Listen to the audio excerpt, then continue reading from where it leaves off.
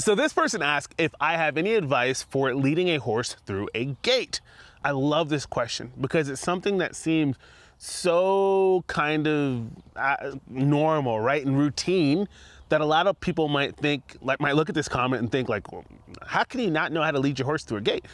This is so important because you teach your horse so much by the way that you do things with them, especially going through a gate, especially if you have a young horse, a pushy horse, a horse that can be a little bit obnoxious and forward moving.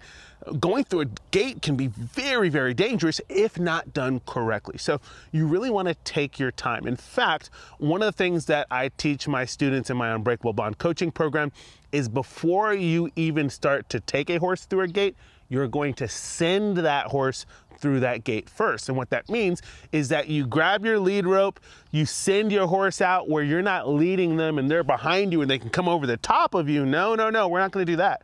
We're going to get them confident going back and forth through the gate on their own first. Now, at first, your horse might be rushing and dashing and darting through the gate, but eventually, over time, if you stick with it, if you do it over and over again, they're going to become more and more relaxed. They might take a deep breath, lower their head, lick and chew, slow down going through that gate. That shows you that you're making progress. And that's all you're looking for. Just a little bit of progress each session that you work on it.